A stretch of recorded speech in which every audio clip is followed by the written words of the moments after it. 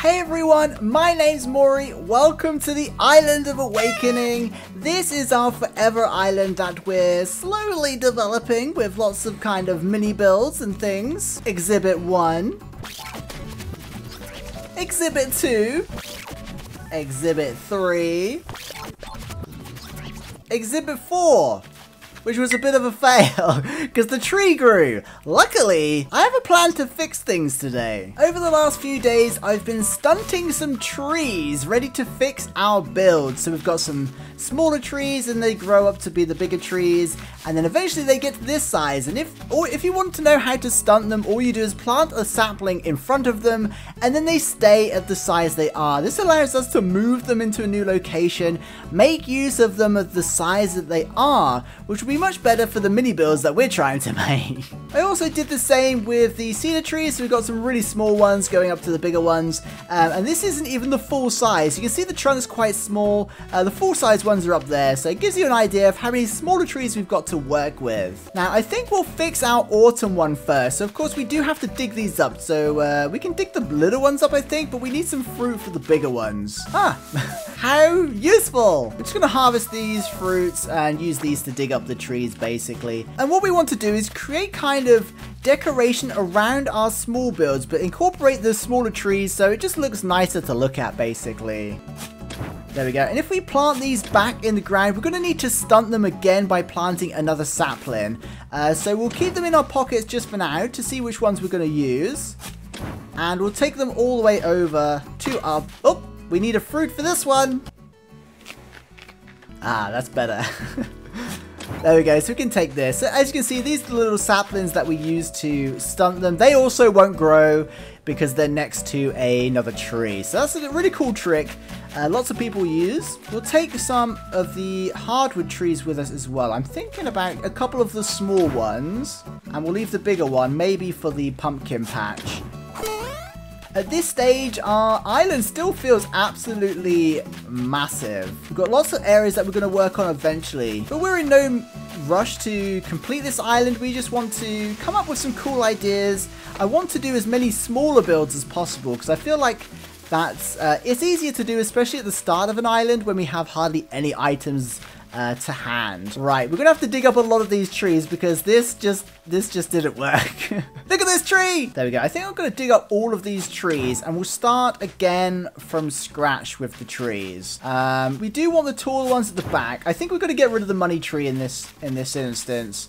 I do like using the money trees, but it doesn't really go with what we're trying to create here. So we'll get rid of these, and yeah, we're gonna replant some of the bigger trees. So I'm gonna put a big cedar tree back to where it was. This is a full-grown cedar tree. Again, if we make a mistake, we can just dig them up again. Now we're gonna want a smaller one, so a large young cedar. This is the next size, I think. There we go. So that already looks kind of cool, doesn't it? We have to remember to stunt this again, otherwise it will grow. Yes, let's put a hardwood tree here as well. Oh, I don't know if I like the look of that, actually. I think we might leave the hardwood trees out of this. Let's use another fully grown cedar tree here. We might have to swap these around. But it is kind of cool having a smaller one behind it. Yeah, we might have to swap those two around. And then we can put a little one here. So we've got medium and small. We'll go with a really small one. That's super cute, isn't it? Medium one here. There we go. So this is already looking better, but I think we're going to have to get rid of swap these two around. So we need some more fruits. Okay, we're back. I actually think we're going to move this even more. We're going to make more changes. I'm going to move this tree and put it where the signpost is, because the signpost is quite annoying. It stops us getting through here. So I think we're going to put the little baby tree here. Small young cedar. There we go. It's best to have the small ones in the foreground, I think. We might end up just getting rid of this, to be honest. None of these weeds have grown. I was hoping they were going to grow like those ones down there, but they probably will eventually. Get rid of one of the fences. We should have gone with our instinct and just put the large trees at the back here. So we'll put another... No, not the large one. We want a fully grown cedar tree. So we're going to have two as the kind of backdrop there. We want the next size here, which is the large young cedar, I think. There we go. That already looks way cooler, doesn't it? You know what? I'm thinking we might not even need the sign at all. Because I'll need to plant a sapling here. I wonder if it works at an angle. Because if it works at an angle... Actually, I could put it in here. Might be able to put it in here. Right. Okay. I've got a plan. Okay. Too many thoughts. Okay, so we're going to stunt this tree by planting here. We'll stunt these two trees by planting there. I'm hoping it works at an angle. It should do. And then that way we can put our fence back here. But I'm just wanting to check to see if the... Yeah, there's not enough room here. This sign is ginormous. It's like a tile and a half wide. I don't like it for that very reason. I really like the visual of this sign, but it's just too big. We can't get it any closer. Now I can't walk past it. Do you know what? That's not so bad. Maybe we'll just leave it there. It doesn't matter if we can walk around it. We could probably extend this cliff later on if we needed to. There we go. We're just going to lay a little bit of fence to join this up. I think this looks loads better, actually. I think we should put maybe some more bushes behind it as well. Okay, we need to go and buy some cedar saplings so we can stunt these cedar trees, make sure they don't grow. Otherwise, we're going to have the same problem again. And then we'll probably get onto the pumpkin patch and fix that as well. Because as you can see, we had a plan about having an area behind it. And with the bushes there, we can't get through. So we might steal those bushes. But first, we need to go and buy some cedar saplings. And we have the upgraded nooks, which is awesome. We can plant pretty much... Oh, look at that retro TV. That's so cool. Ooh, some popcorn. It was meant to be. You can plant anything. We could have planted fruit trees, for example, but to keep in with the aesthetic, I think we're just going to go for some cedar saplings there. We may as well buy... Oh, we haven't got enough money. No! We need to find the money rock. Actually, to save time, I'm just going to bury the money tree we dug up. There'll be plenty of opportunities to get more money trees, and then I think I'm just going to steal these bell bags. Thank you. Thank you.